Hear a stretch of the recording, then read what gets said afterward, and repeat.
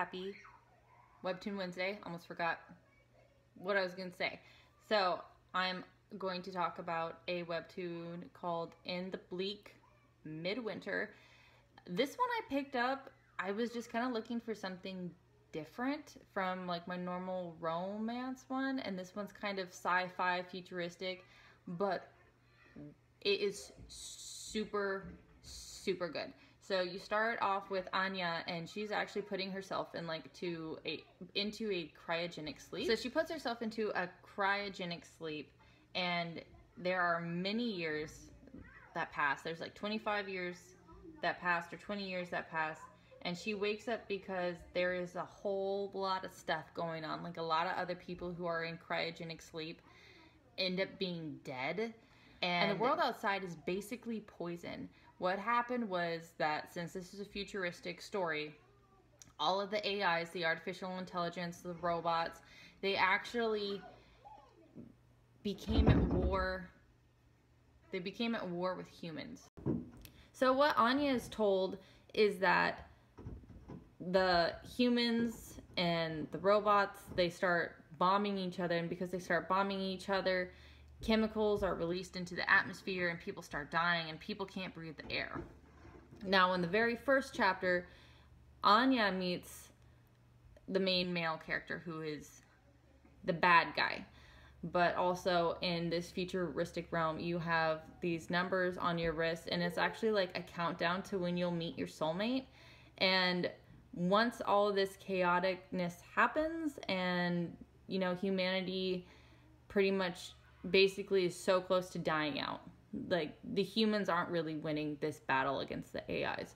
So a lot of people, like, their numbers, when they go, like, when they get all zeroed out or they get X'd out, means that their soulmate died somewhere in the world. And to a lot of people, that kind of, like, breaks their heart or breaks their spirit, and it makes them really hard to move forward. But for Anja, her number, actually, what happens is when she wakes up from cryogenic sleep, it like goes to the zeros, which indicates that she has met her soulmate, and her soulmate is the guy who kills her. And it's so bizarre, and I'm not necessarily giving anything away because this is within the first chapter of the story. So what happens is this guy, the robot, kills her, the AI kills her, and he also happens to be her soulmate at the same time, which sounds crazy, but he is. So she knows he's the soulmate to her, but at the same time, she dies. So it's kind of weird when you're reading through it. You're like, okay, our main character just died. Like, are we just gonna follow the AI now? Like, was that just kind of like how it happens? No, that's not how it happens. She comes back to life. So apparently she has something within her body, within her genes, maybe it's nanobots, that's still being worked out, but she doesn't die. So not only does she come back to life after being shot in the head, she can also breathe the air outside. So even though the air is poison and toxic to other humans, like, pretty much they become they get radiation poisoning from being outside, and they die within, like, maybe an hour. But she lives and she's fine. And on top of that, she ends up being able to meet her brother along the way. He is still alive, even though he's like 20 years older, and he's a grumpy a-hole. He ends up shooting her and killing her as well. This is within the first 5 or 10 chapters that you read. Now, again, she lives and comes back to life, which he's like, oh, I'm sorry I did that. Anyway, though, so you go through where she is running from the AI, who happens to be her true love, but she also wants to be with him and protect him, and she doesn't know if she should trust her brother. It's really good. I can't express how good it is. The artwork's really good. I pulled up the artwork because I was going to show you guys. Again, using Google to show up artwork. So he is handsome. You gotta give it to the creator. She sure knows how to make one handsome looking AI, and he is super cool. He's a major awesome. I almost said a bad word. He's bad to the bone. He is bad to the bone.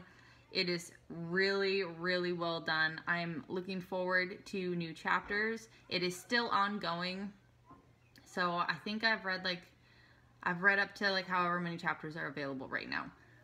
But I'm looking forward to more. So I'm very excited every time I get a notification that a new chapter is out for this, because it's really good and something different that I don't usually read. I don't really read a lot of futuristic sci-fi kind of webtoons, but I'm really enjoying this one. So if you are into something like that, I would definitely recommend it. Also, the main female character isn't like a really weak character. She's kind of timid, but again, she's kind of waking up into this new world after, you know, being put into cryo sleep. You know, her sister died before she went into cryo sleep, and now she's being awoken into this whole new world, and she's been killed like twice already within the first 15 chapters. So, I mean, she's okay. It's okay to be a little timid. I'd be a little confused and timid too. But it is so good, and I cannot wait for more to come out. Highly recommend. My cat. Anyway, thank you guys. I hope you have a wonderful Wednesday and you stay safe out there. Bye. Freya again. Bye.